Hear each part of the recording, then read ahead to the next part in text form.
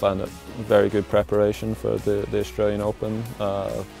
The organisers looked after everyone extremely well there. The weather was great.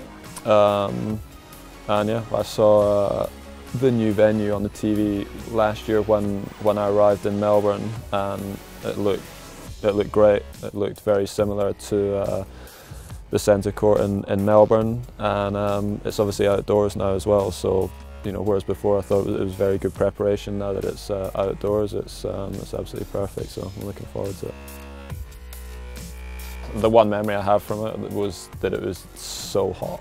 That's the main memory I would take from it. So it was perfect to get ready for Melbourne in that respect. But we didn't actually get to go into any of the beaches or anything. But if I get there a bit earlier this time, then maybe I'll do that. Yeah, well, I think for me, when I've got to Australia, the earlier the better. Really, it's helped me a lot.